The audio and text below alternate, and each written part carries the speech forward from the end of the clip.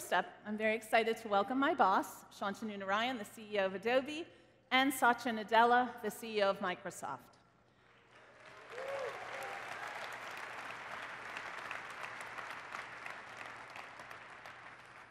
In the 5 years that he's been Microsoft's CEO, Satya has helped drive massive innovation, transform the culture, and increase Microsoft's stock price, making it one of the most valuable companies in the world. We're also fortunate that Microsoft is one of our biggest partners, sharing our vision to reimagine customer experience across every enterprise. Please join me in welcoming Shantanu and Satya. My name is Grover. Sean. My name is Ian. I'm Taylor. My name is Owen, and I am 9.5 years old. So Owen was born with a rare genetic disorder called Escobar syndrome. He's had 33 surgeries to date. I love video games, my friends, my family, and again, video games. It's his way of interacting with his friends when he can't physically otherwise do it. What I like about the adaptive controller is now everyone can play. You can just say, all right, that's that button, that's that button, that's that button. Perfect. One of the biggest fears early on is, how will Owen be viewed by the other kids? He's not different when he plays. No matter how your body is or how fast you are, you can play. It's a really good thing to have in this world.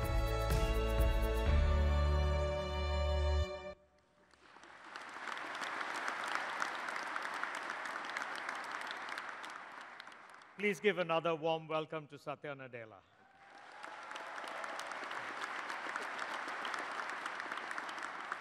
You know, when I see that ad, Satya, it's just so inspiring. And, you know, you talk about the transformative impacts of technology. Tell us a little bit about, you know, the ad and, you know, the reason for being.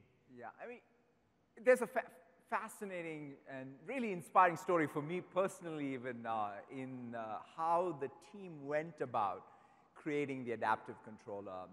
It was just a group of people in the Xbox team who just got very, very close, proximate with the community of gamers of different abilities and said, look, what can we do to help everyone play? And that led to the creation of this product. But the interesting thing, it was not even a sanctioned project. It basically came from a hackathon. They just persisted with it, created the product, said, here is the market. But the thing that was most inspiring, and it set a completely new bar for us, is in the packaging. So they didn't stop when they built the product, and they said, how do we go that extra step and make even the packaging accessible? And that, I think, to me, is that empathy that I think is at the core of all innovation. At least for me, the more we can invoke our ability to meet the unmet, unarticulated needs, that's the source of innovation. And the source of that innovation comes by having a deep sense of empathy. Well, if it wasn't hard enough running a company of the size and scale of Microsoft, Satya also wrote a book in his first 5 years called Hit Refresh. And certainly one of the things you talk about there is empathy. But you also talk a lot about culture, Satya. I'd love for you to share your thoughts on culture. I mean, there are two things, Shantanu, that I felt we needed to recommit ourselves to. We are now, Microsoft is, what, 44 years old. Young. It's a sense of purpose in mission and culture. I felt like, you know, of course, as technology companies or any business, you've got to get a lot of things right. You've got to understand where the world is going, bet right long before it's conventional wisdom on tech trends, then ultimately deliver products that customers love. All that's a given. But then I said, okay, what is the real source of inspiration for getting those right? Or what are the necessary conditions to get your strategy and products right? And I felt like, well, one is a sense of purpose, and the other is culture. You know, when I joined Microsoft in the early 90s, we used to talk about our mission as a PC in every home and every desk. In fact, by the end of the 90s itself, we more or less had achieved that objective, at least in the developed world. And ever since, we felt like, okay, what's that next big mission? So that's why when we talk about our mission of empowering every person and every organization on the planet to achieve more, it's not just a set of words, right? For us, it's got deep meaning. How do we choose to be in which markets? How do we show up with the products we build? And that sense of empowerment is what we seek, whether it's the institutions or people. But then culture is so important because in some sense, if you want to keep reinventing yourself, you need that learning culture. And I would say, I went on this massive quest of saying, okay, what are all the attributes of a learning culture? And luckily enough, whatever, maybe 3-4 years before I became CEO, my wife had introduced me to this book by Carol Dweck at Stanford called Mindset, and I read it more in the context of my children's education. But I got educated. In other words, I realized that, if we can move from being this know-it-alls to learn-it-alls and maintain that posture, that probably more than anything else can help us. And those are the two things I would say have been very, very key to us. Well, one of the words I love to use, Satya, in that same context is intellectual curiosity. And how can you, sort of infuse a company and a culture with intellectual curiosity? But what clearly has been staggering is the business transformation that you have accomplished at Microsoft. And so maybe you can touch a little bit about, the business transformation itself. I mean, for us, it's always one of the things that we have learned, and we now see that even as we talk about with our customers and partners, is you've got to get two things right. One is you've got to have a first-class worldview of where your industry is going, in our case, where technology is going, and what one can do with these new technology trends. But the tougher part is to adjust sometimes to the harsh realities of the business model shift. I always think that sometimes tech shifts are easier to deal with than business model shifts. And in fact, you are an example. In fact, I studied you guys deeply to learn about how you navigated that. And so to me, being able to get these two things right, long before people give you credit, and that's kind of where ultimately all of us, I think, are measured by, is not going where people tell you to go when it's obvious, but how do you get there before there's conventional wisdom. But I would say it is centered first and foremost in having a worldview of how you can uniquely add value to customers and partners. And that customer centricity, but at the same time knowing that it's not a direct line, but you have to make a leap on the product and technology, a leap on business model, has been the key to our transformation. Well, one of the things I know, the power of words, and when you have the power of words to align an organization as large as Microsoft around what a North Star is, and I think you talk a lot about intelligent edge and intelligent cloud. So maybe you know a little bit about what that means in the world of technology.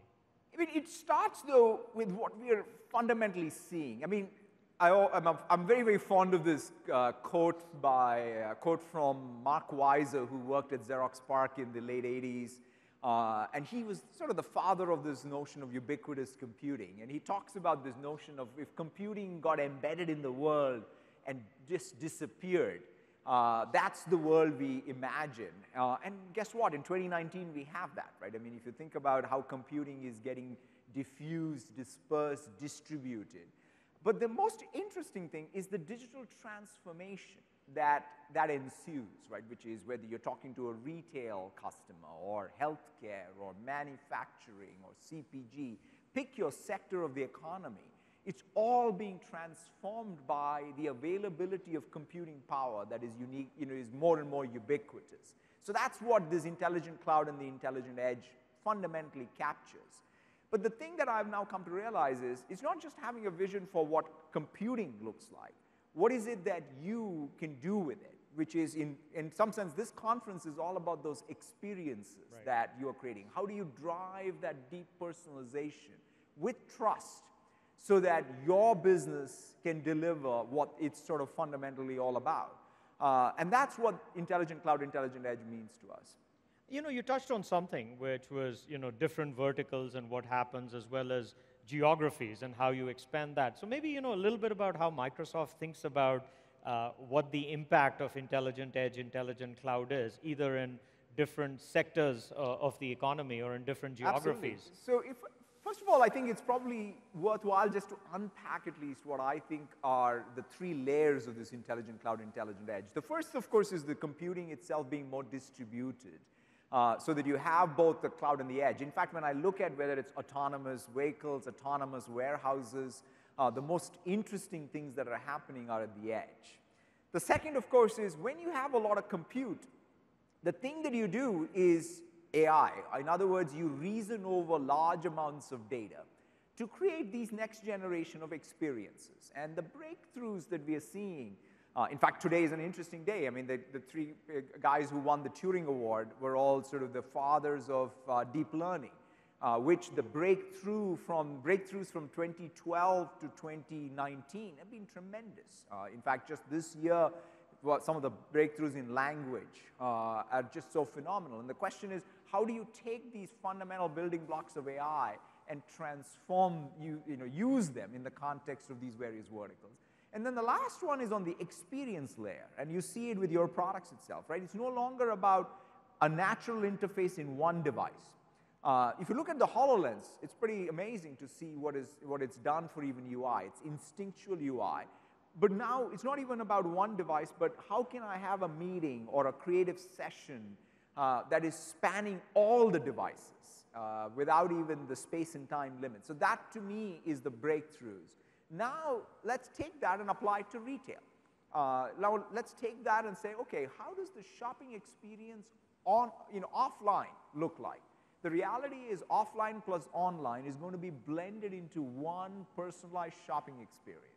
Right. Take manufacturing. I mean, one of the things which I feel where we have a lot of tech intensity is in manufacturing. Next week, there is one of the largest manufacturing shows that happens in Hanover. And you'll see how we're putting so much compute in the factory floor so that with all of the sensors out there, you can rendezvous that, you can even do sensor fusion at the edge so that your production lines are that much more efficient. The quality is that much more better. Financial services, people are really thinking about, okay, how can I even build new products? We were partnered with BlackRock in creating a product where Larry has a vision for saying, okay, I want to create a product for people saving for their retirement. We're using sort of techniques out of behavioral economics. So he's just got a complete vision of creating new products using some of the same breakthroughs in AI. So that spectrum of innovation that's being unleashed is what I describe as tech intensity, where every company in every industry is taking these world-class breakthroughs and instantly converting it into some product or some service that changes the experience in their industry. It's so true. I mean, you talk about both the fundamental platforms, and you talked a little bit earlier about what you're doing vis-a-vis the community and partners. And I think we've certainly seen a sort of revival as well as an acceleration of the relationship between the two companies and the partnership. So maybe we'll unpack that a little bit for the audience. Maybe first about creative and your perspective on creative. You were actually at Max in the first year. Exactly. I mean, I'm really excited about what's happening in creative. I mean, look, the thing that most strikes me is when you do that attention to detail. Like, for example, you take the parallax error, or you really create a low latency input with low parallax error, and then put your software, right, for the creatives, and an amazing device, which in Surface we created.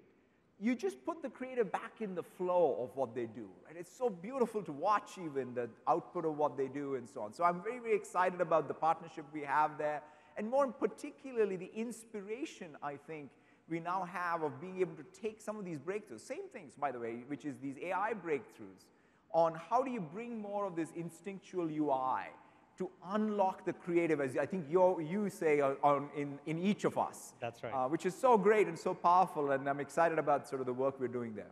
We're also doing a bunch of stuff together as it relates to SharePoint and Outlook and everything around inefficient paper-based processes and documents and Adobe Sign in partnership with that. But how do you see this sort of world of digitization happening? I mean, it's part of transformation, but at some points it's also orthogonal. Yeah, I mean, I think it's so important, right? We talk a lot about how we're going to do these wonderful things for customers and partners. In fact, one of the things that I always remind myself even is unless and until we can empower the people who work in our own enterprise with the best tools so that they can then have the pride in their craft, it's very hard to do these other things. So empowering of your own people is, I think, a very important place. But that's kind of where, if you look at the work we're doing in teams, think about the creative process, right. And the integration between Teams and the Creative Cloud or the Marketing Cloud or the Experience Cloud. These are all the things that I think ultimately take friction out, get people to collaborate, communicate so that the end product is that much better. And so I'm very excited about the work we're doing around your Document Cloud, Creative Cloud, and Marketing Cloud with Microsoft's That's absolutely the case, because when you think about the number of stakeholders right now who are involved in the collaborative process, it sometimes exceeds the actual people who are creating the specific output. So, you know, we're just as excited about what we can do there, but perhaps the area we've invested most jointly in is in the enterprise, and what we are doing around enabling businesses to digitally transform. Again, your perspective on the partnership there. Yeah, I mean, obviously, we are very, very excited to be the cloud layer across all of your clouds. And what does that mean for customers, including ourselves, is the ability to have the data asset across all of what customers are doing to help them build their own product, their own service. So ultimately, what is it that we're in business of? We want to help our mutual customers get better at them really connecting with their customers, being able to transform the product or service that they're creating, optimize the operations.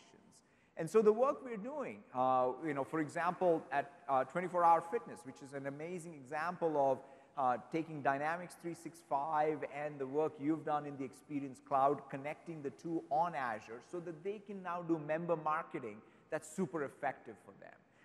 What we are doing with Avianca, which is one of the largest airlines in South America. In fact, one of the nice factoids about them is that they're this world's second oldest airline, and they are really rethinking how they do their marketing using all of these tools.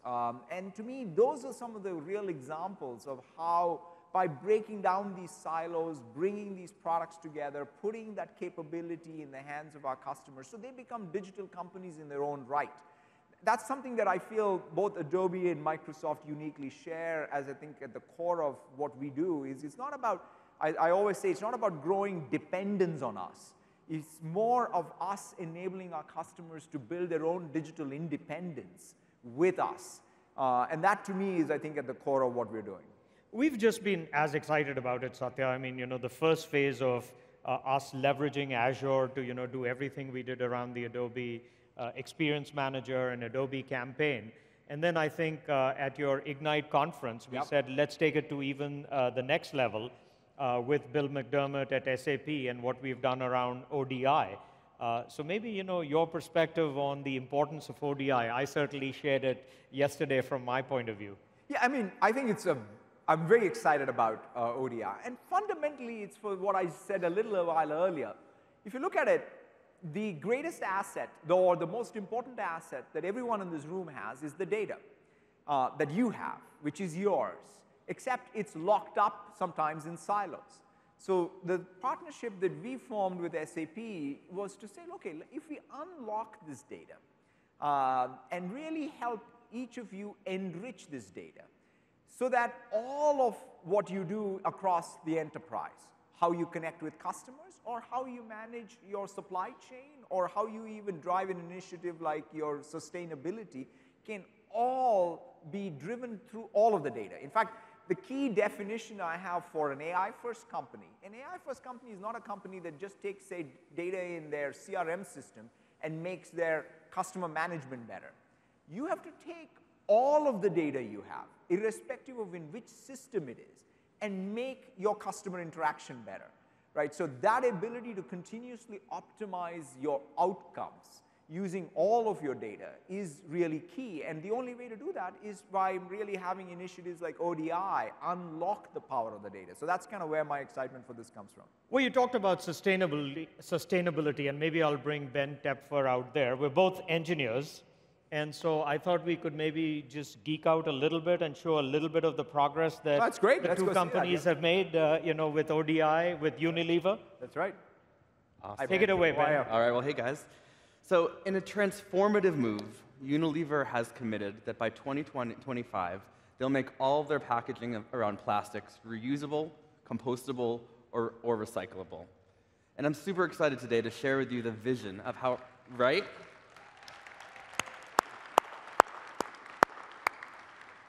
And I'm so excited to share with you this vision that we're going on with ODI to help make this a reality between Microsoft, SAP, and Adobe. And I want to start off by thanking Unilever for letting us share this story, use their brand, and let you know that all the data you'll see is fictitious to respect their customers' privacy. So today I'm going to play the role of a data analyst for Unilever. And my goal is to build out an audience of eco-conscious consumers who we can talk to about the new product packaging. And I'm going to start here in the experience platform. So what I need to do to build out this audience is... And this is all running right now on Microsoft Azure. On Microsoft Azure. Thank you, Shantanu. Exactly. Yes, this is all running on Microsoft Azure. It's good to know. It's good, yeah, I don't know if you knew that. And what I need to do is bring together data across the enterprise, right? And so some of these things I already have here in the system, such as my Adobe Analytics data, which I've already shared to the customer data lake, as well as my consent data. So we understand our customers' permissions and preferences through the whole journey. Now, that's a pretty key thing. Right? It's absolutely critical, yes. And what we also need to bring in now is data around consumption of plastics. And so to do that, I'll come to the Open Data Initiative tab here, and this is where I can access data across application boundaries without the need to manually import and export. And so to build out our use case here, we need to bring in some data from SAP. So our composition data. This is what is the product made out of, what is the packaging made out of. And then our logistics. What does the supply chain and the inventory look like? And this is really important for marketers because we need to market products that are available in our certain regions. And so once we bring these in, we're ready to take action on these sets of data. And to do that, I'm going to come into Data Science Workspace and run one of our machine learning models. So we have a whole bunch of models here. I'm going to focus on our eco-conscious consumers one. And this is where I bring together all those types of data. And this is where the magic really begins to happen. Because I can now understand the correlation and build out an audience to talk to about this eco-conscious program here. So we've talked to you about how we bring data into the experience platform. I've talked about sharing it to the customer data lake and running machine learning. Now, as Unilever continues to progress, they're going to be needing to visualize and understand the results here. And so to do that, I'm going to hit the right button. Ooh. You're trying to move. There we go. Got it. I'm going to switch over to Microsoft Power BI using the experience platform running on Azure. And so here I'm able to see visualizations that I'm immediately able to take action on. Right? So every individual in the enterprise can focus on the KPIs that they need to deliver the repackaging. And I can also understand the attributes that go into the segments. Why did people make purchases? And I can take action on that. And ODI really begins to light up in the customer journey, right? Everywhere from advertising to marketing and sales. And so the next time a user in our eco-conscious segment engages with Unilever, we're able to deliver this personalized, tailored experience to them. And really, this is the power of ODI, bringing together data in an actionable way that empowers us as marketers to deliver these experiences. It's awesome. It's great. Thank you so much. Thank you so much.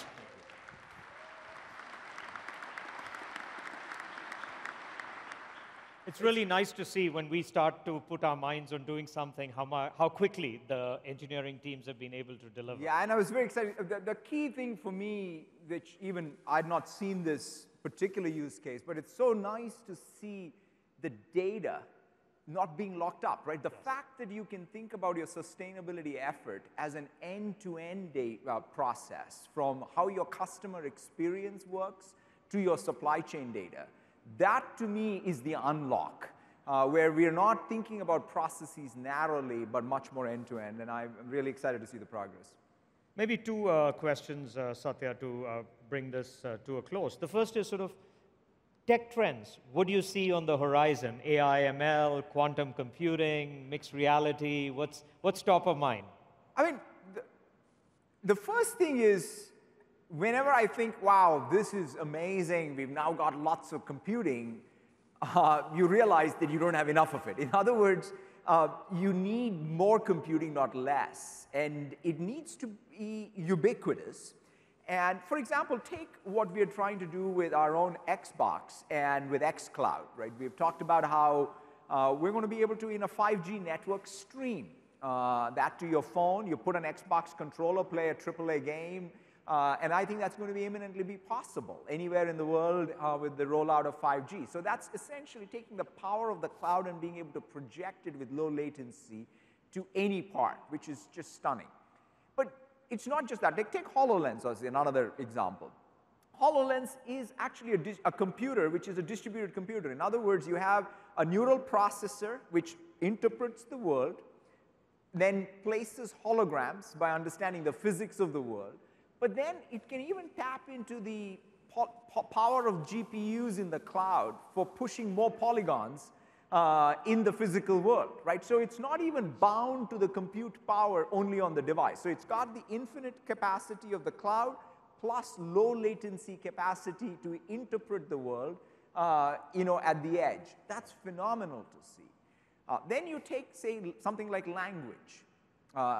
If you think about the type of breakthroughs in AI, one of the things that I'm most blown away is the ability for these deep learning techniques, not just in perception, right? So it's not about just speech recognition or machine translation or object identification or computer vision. Now it's in the core language models. The ability to do machine reading and comprehension at scale, unsupervised, is just stunning. And also the techniques of being able to take multiple senses. So the fact that you can now take your computer imagery and ground language.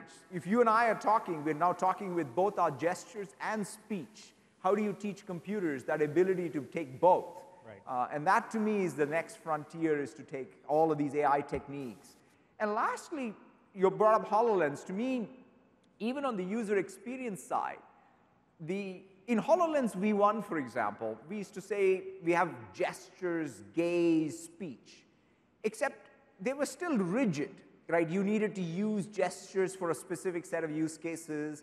You needed to do speech for some things. What if we made the entire experience instinctual? It's not like in human life, I pick and choose. I use multiple modes depending on what I want to do. And so really this breakthrough around instinctual user experience. I can touch, I can speak, I can gesture, I can gaze, all depending on what I want to do, and do it not only on one device, but on any device. So these are the three broad trends I'm excited about. And quite frankly, I think they're going to be transformative in all the vertical industries we talk about. I'll make a commitment to you. You find infinite bandwidth for us. With our creative tools, we'll find a way to use it. Maybe the last question. I mean, this is an audience. We have CIOs, we have CMOs talking about sort of the future of enterprise and business transformation. What's your message to folks here? It's a great one. I mean, especially given that combination of CIO and CMO. Let's face it. I mean, one of the things that is the hardest thing to do, perhaps, is to try and predict with high precision exactly what consumers are going to like or what is consumer behavior, out into the future, right? It's sort of, for anyone, it's a B2B customer or a B2C customer. The key is their own expectations of what you produce and what you create is going to keep changing, and you got to keep up with it. So one of the things that at least I think about, even in our own sort of capacity to innovate, is what I call the no regrets move, which is how do we build the long-term systems? How do you create that experimentation harness even on top of these systems? We talked a lot about, let's say, something like ODI, your data lake, your experience cloud infrastructure. Let's say you lay all that. Then the key is for you to build the social side of how do you rapidly, continuously experiment, create. In fact, one of the measures we are trying to create internally for everything we do is how quickly are people rewarded for disproving their hypothesis, right?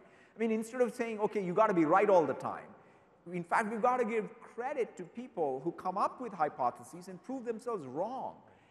And so that's as much culture as it's systems.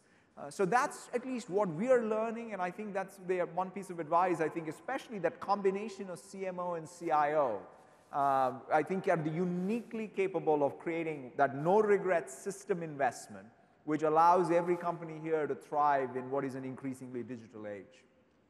As always, Satya, it's so great to see you. We really, really appreciate your being at Adobe Summit. Please join me in thanking Satya Nadella. Thank you so much. Thank you.